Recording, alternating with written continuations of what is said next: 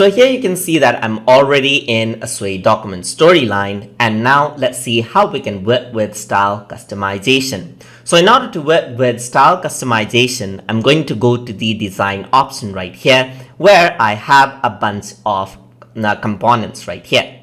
So this is the style which is selected. So I'm just going to go around and choose a style I like, and then we can customize that out as well. So I choose a red theme, and then over here you can see that customize is an option. So if I were to go into customize, what happens is that you have the color inspiration which is curated by default, but over here you can add in custom colors as well. So if you know hexadecimal codes, for example, you can just type it in. For example, I want red, so I'm going to press FF00FF, and you can see that it is magenta. I want to have it red, so I'm just going to go around and type in FF0000, which is the hexadecimal code for red.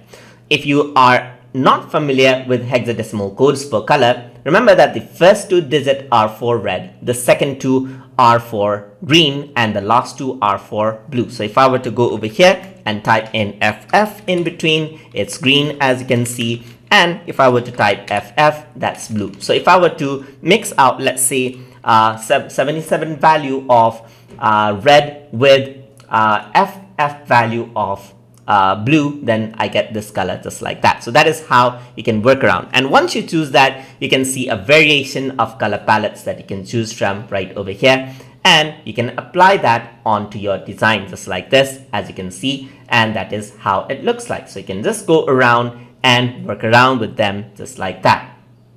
Another thing that you can also do is upload an image. So there is no image in my document, so it is not taking any color reference. So what I'm going to do is I'm going to insert an image right here. So I'm just going to go around and search for, let's say, for example, Microsoft. The Microsoft logo is here.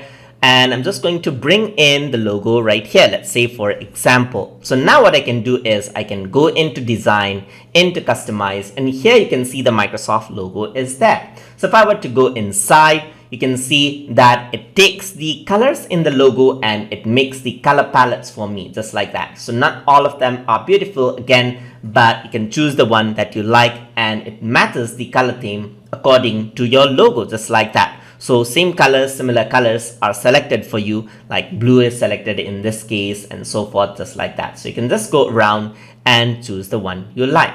So once you have that, what you can do is you can work around with different font choices over here as well. So once you go to font choices, there are different fonts that you can choose. Let's say, for example, I want to use Kairos, then I simply select that out and it is replaced with the Kairos.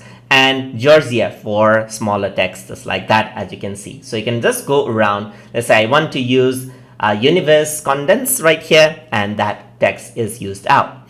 And over here, there's the animation emphasis. We're going to see regarding that in a while. But over here, let's focus on text size. So if I were to decrease the text size, the text becomes small. So I can just move out the slider right here and make it larger, just like this, as you can see. So as I make it larger, the text size will become larger. So it is simply moving around the slider just like this.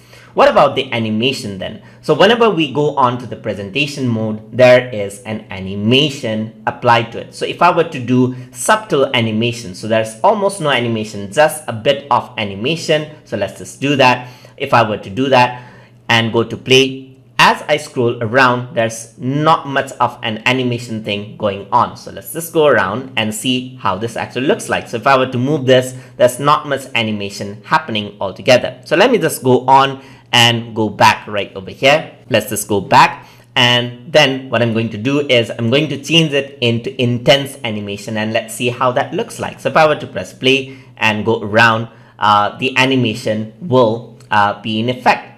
So you can see that this slides in just like that. So if I were to go around, and that is the animation. So let me just go around and see how that looks like over here. So in order to see the animation even more clearly, I'm just going to change it out into the slide mode from the main menu. So animation is intense. So if I were to close this out, and if I were to go around onto styles, let's go to the slide mode, and you can see animation even better. So if I were to press the play button, you can see that this is the first slide, and I'm going to press next, and intense animation. So animation will be playing out just like this, as you can see. So you want to have much more like an interactive content just like this. You can see that this is how everything appears and things look much more dynamic once you add in the animation. So that is how you can work around with the style customization options inside of Microsoft Sway. So hope you guys learned something as always. And as always, please like, comment, share, and subscribe.